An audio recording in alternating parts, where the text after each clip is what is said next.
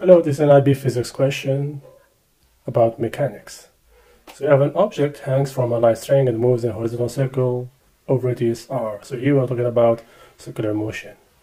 So this is the tension, T, and this is the weight of the object, which is m times g. So here I can break down T into components. One component in the y-axis, and I call it Ty, and the other one in the x-axis, which is Tx. Okay, so here we're looking for the tangent theta. As you can see, tangent theta depends on the angular speed, r, and g. Okay, so here first of all I know the Tx. So here we have a right angle, so this side must be the opposite, which means Tx is T, which is the hypotenuse, times sine of theta. And Ty is the adjacent, so it's going to be T cosine theta.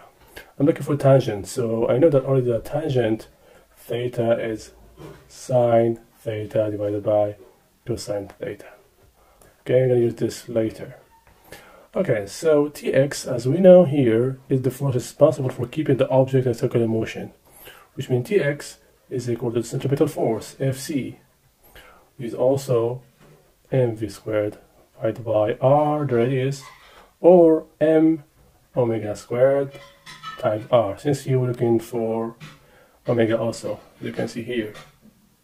I also know Ty and mg, they are equal. Ty is equal to mg. Okay, so here I have everything I need.